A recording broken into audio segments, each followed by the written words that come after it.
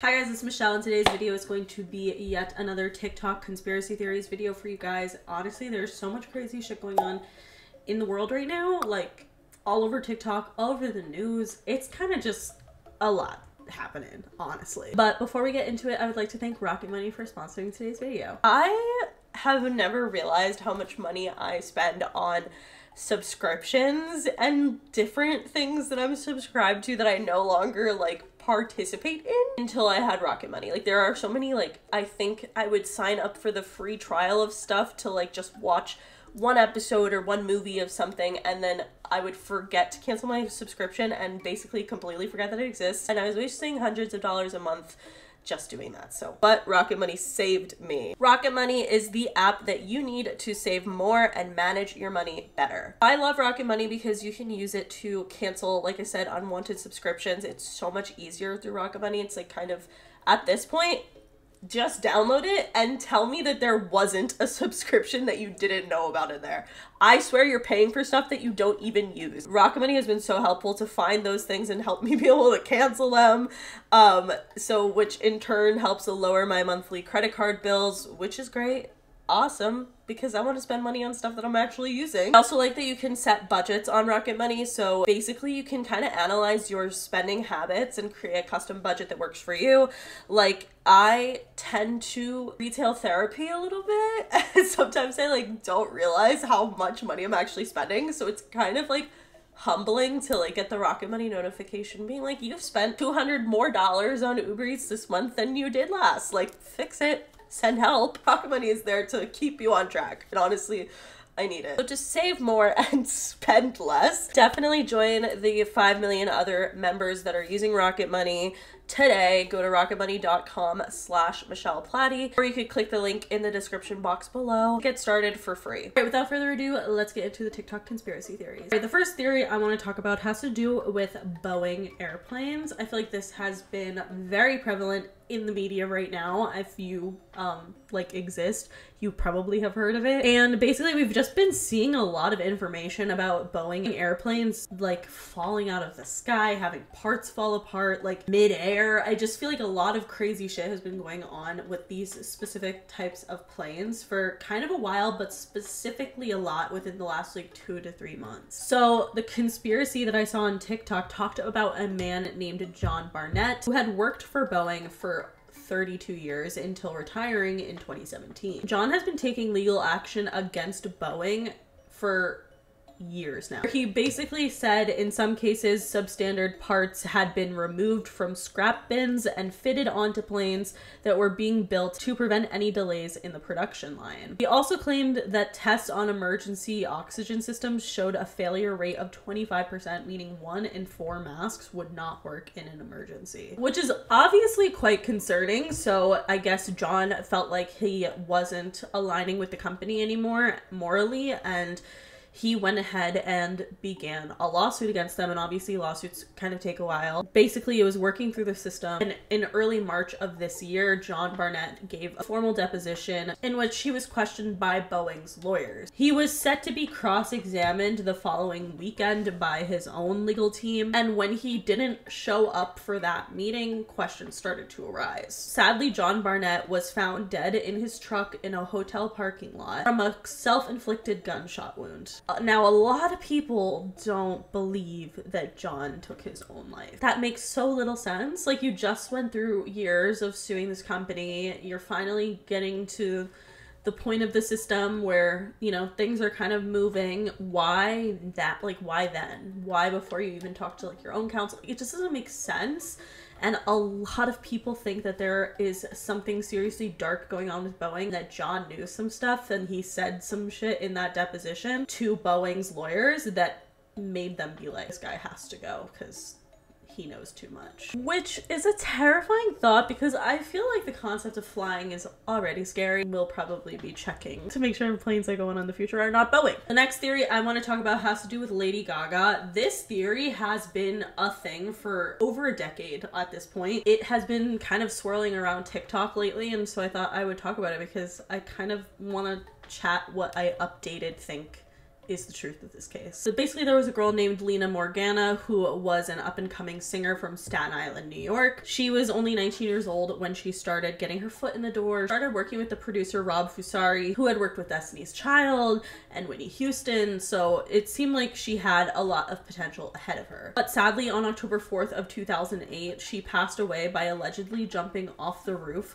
of the Staten Island hotel. Lena's family has like since day one refused to believe that their daughter committed suicide. They just felt like she had a whole career ahead of her. She was so excited, like so green, and you know, had just like had 24 songs and an album that was set to be released. It just didn't seem like Lena to them to do something like this. And I always do think that that is pretty significant. I mean, like at the end of the day, these are the people who know her the best, and if they are saying that it doesn't make sense and that they think there could have been foul play involved, I just feel like I'm gonna listen to the family. So you might be asking yourself, where the hell does Lady Gaga fit into this? But well, before she was famous, she actually was working as Lena Morgana's backup singer and co-writer. They allegedly like made a bunch of songs together, but only one was ever released under Lena's name. The people around Lena kind of made some shocking claims about Lady Gaga stealing Lena's style. Honestly, it's like kind of uncanny when you look at the pictures. Like it is so clear that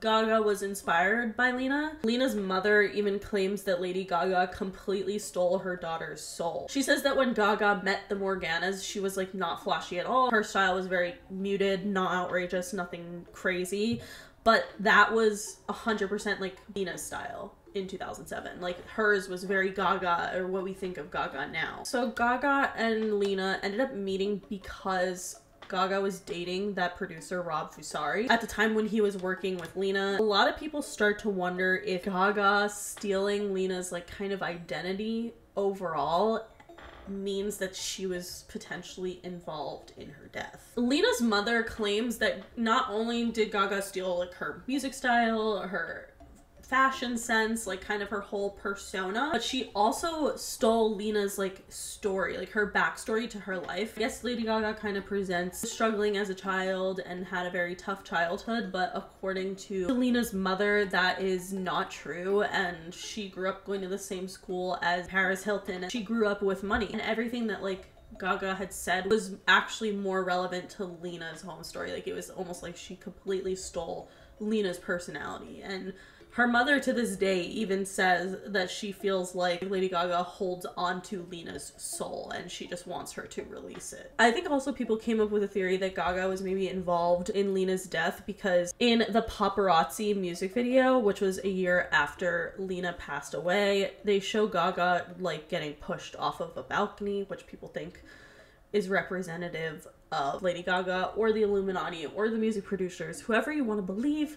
It is killing Lena. I don't know if I necessarily think that this is true in the sense of that Gaga was involved in her death or anything, and like the family has never claimed that. It's weird to me that she would just like completely like take such inspiration from this person, and she probably worked closely with her.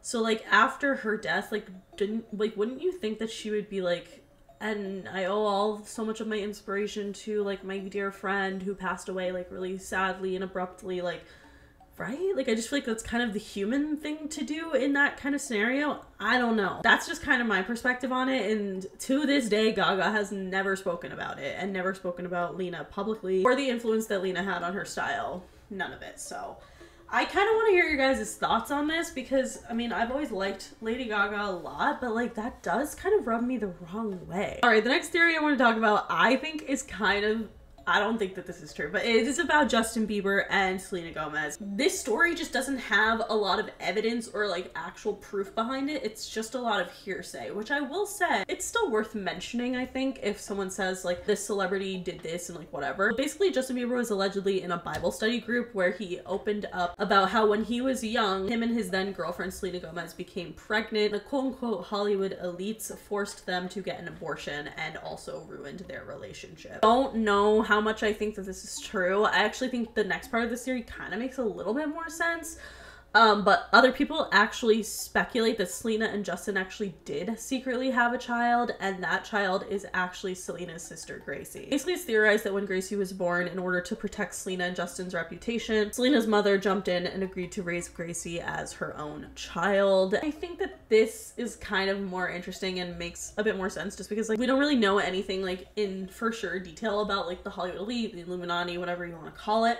But this is like kind of a common concept overall, I think. There's people not only in real life, but I've seen it time after time in TV shows. A mother and daughter, the daughter who's like a teenager has a baby, and then the mom raises it as her own.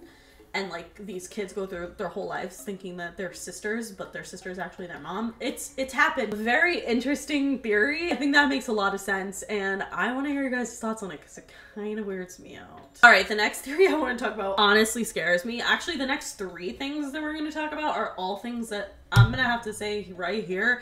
All of this is alleged. Like, I don't know nothing about nothing, all right? The first one I want to talk about is this girl who uploaded a video about being followed by the Illuminati. Were you taking pictures of us? And immediately she's like, no, this is what's going on. And she grabs her phone and she's like shaking, like trembling. You can't even look at her phone. She's shaking so much. So she goes, I'm being stalked and followed, and she pulls out her phone and she starts showing me her camera roll, and her whole camera roll is like zoomed in pictures of like random cars. And she goes, the elite sent people after me. She's like, sent people after me. She goes, I was on trial for O.J. Simpson, and she starts showing me pictures in a courtroom, zoomed in pictures of O.J. Simpson. Her passenger seat has piles of like documents, like redacted like statements and stuff like that, like court documents, pictures of his glove, like all of this stuff. So basically she claimed that she ran into a woman who was claiming to be followed by the Illuminati because she was on the O.J. Simpson trial, like, jury. She also claimed that a, quote, popular family is having the Illuminati hunt down and kill her.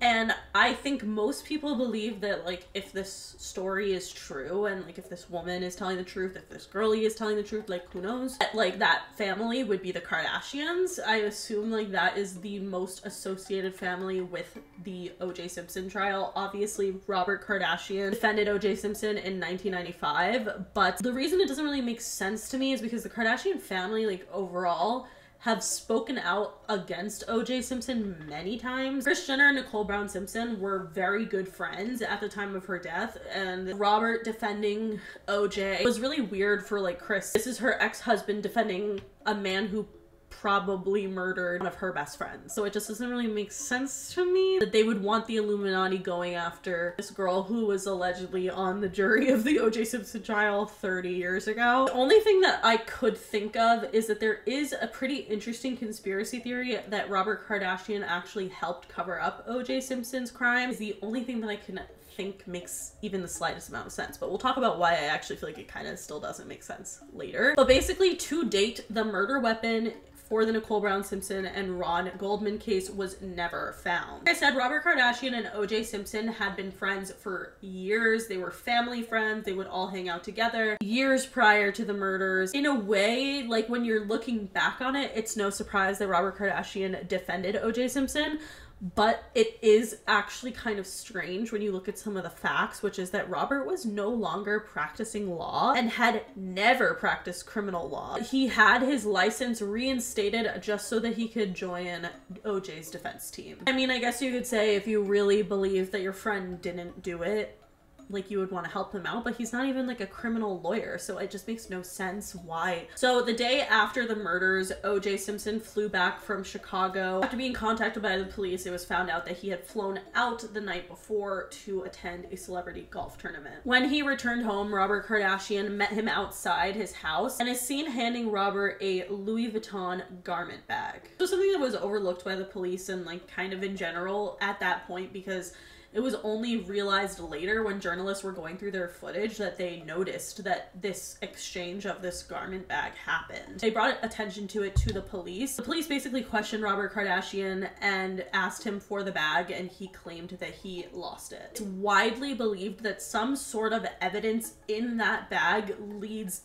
OJ directly to the murders of Nicole Brown Simpson and Ron Goldman, and that potentially Robert destroyed the evidence, and it kind of adds up in the sense of, you know, maybe that's why he joined the defense team. I don't know. I don't know if I necessarily think that's true, but regardless, let's say that is true, play pretend. Why would the Kardashians be caring about this 30 years later? Like, just theoretically, this particular jury member who's saying that she's being followed by the Illuminati knows something more about Robert Kardashian and O.J. Simpson's connection. Kind of, I'm just like, why would the Kardashians really care? Like I said, have publicly spoken out against O.J. Simpson, but also Robert Kardashian has been dead for 20 years. So, like, you can't, you know, get in trouble. Why do this? But, like, who knows? Maybe someone else was involved. Either way, this would freak me the fuck out, and I actually think it would send me into a spiral. But maybe another famous family, like, has ties with O.J. and doesn't want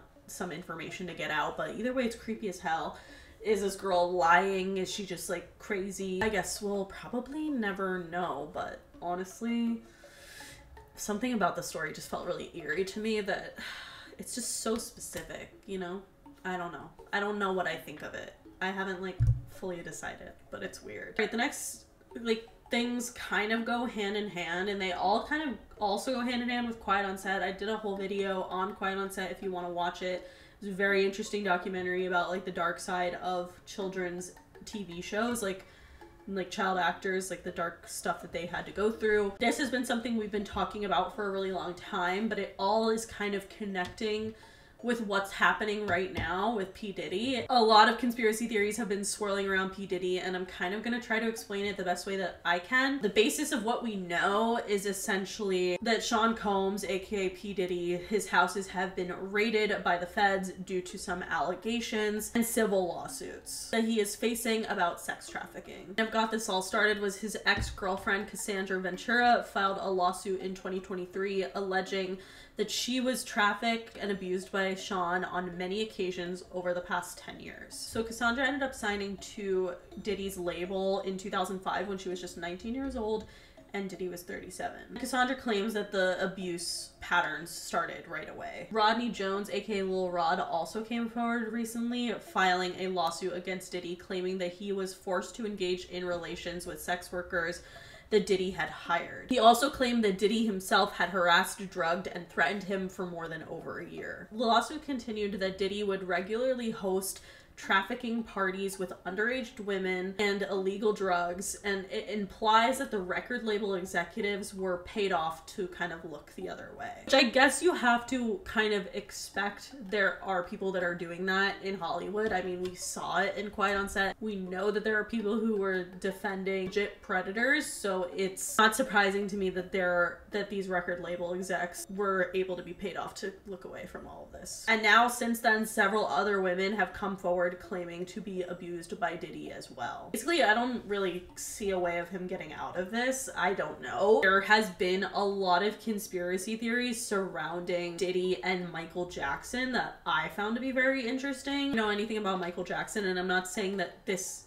isn't true. I saw this TikTok that was very interesting. Theories that P. Diddy has connections to Michael Jackson's death. No way. And it's known that he hates the industry. There was a video of him at an award ceremony. They tried to fuck up his career because Michael Jackson basically owned over 50% of Sony Records. These guys work really hard at their craft. The companies take advantage of them. They never thought that this performer, myself, would outthink them. I own half of Sony's publishing, and I'm leaving them. They're very angry at me because of it, but how is this connected to P. Diddy, right? P. Diddy, he had a head of security, was a guy that any employees that P. Diddy has, if you ever get pulled over in California or in Miami, to call this guy, Fahim, and he'll take care of it. He'll make any problem, any police trouble disappear. So he has power in the police. Michael Jackson died in 2009. That guy, Fahim, in 2008, he graduated from college. He graduated with a bachelor's degree in real estate and business and had no experience in security or anything like that. So how is a guy who just graduated college the head of security already for Michael Jackson, the biggest music artist of all time? Because he was there at Michael Jackson's testimony, and he was the second person on the scene whenever Michael Jackson died. Well, a lot of people do believe that Michael Jackson was falsely outed for SAing children because he was trying to expose the Illuminati and the actual people who were trafficking children.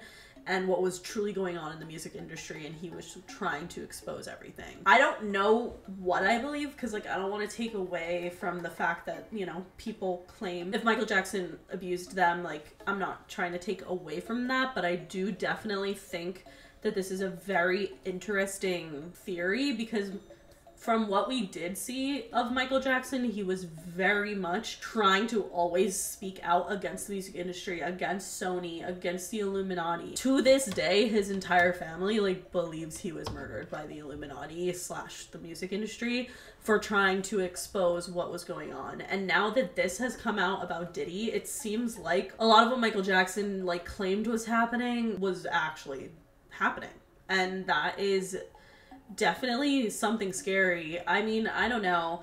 I go back and forth with Michael Jackson theories and like theories about his death being like an inside job by the Illuminati, or if it was really just an accident by Conrad Murray. Since living in LA, I've met some fucking weird people, and I've met this one guy. His family are like billionaires or whatever. And I was talking, like he was asking what I do like for work, and I was telling him like I make YouTube videos about conspiracy theories and stuff.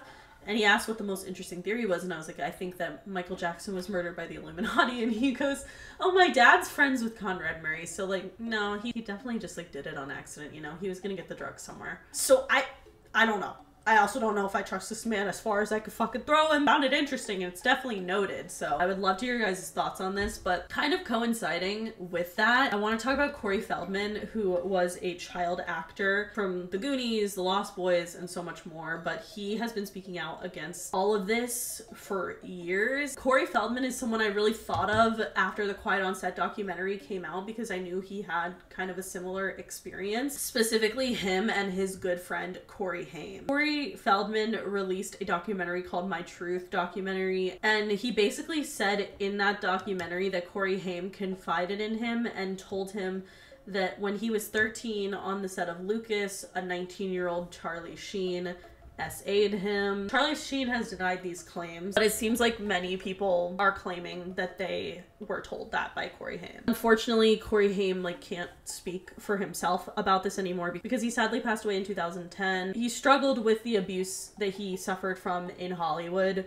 and this in turn led to drug addiction and struggles with drugs. He sadly passed away from pneumonia in 2010. But Corey Feldman has always been like carrying Corey Haim's story with him, which I think is really admirable, because he obviously, like I said, can't speak for himself anymore, but he clearly faced a lot of traumatic things in his childhood.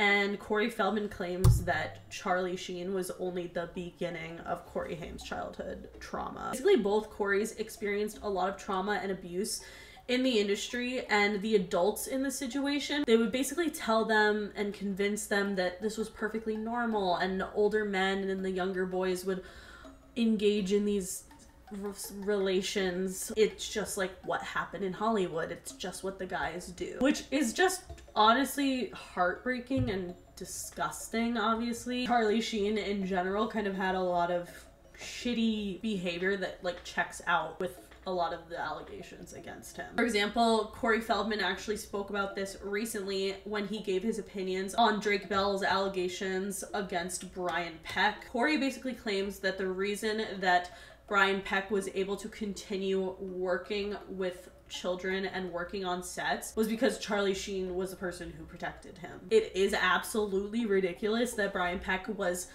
accused, convicted, and went to jail for assaulting a child, and then was able to still work on sets with children after that. Like, absolutely nuts. But it's honestly because Charlie Sheen like hired him to be a dialogue coach on 2.5 Men and anger management, and he kind of just like took him under his wing, which is gross. Obviously, it's believed that that is the only reason that Brian Peck's career still continued kind of untouched. It's just very terrifying to think that, like, you know, there's people in the industry who like Charlie Sheen and like who the fuck else knows, who has a lot of power and money and are protecting these people. I can't imagine any other reason for wanting to protect them rather than they are also like that as well. Like, it's very, very disgusting and very horrifying. I don't know. I just feel like this is all coming out so fast, and with Quiet on Set, like, I just think so much more is going to come out about this, and people trying to cover this up. But now that like the Diddy thing is happening, the Quiet on Set, the fact that I was on HBO Max, like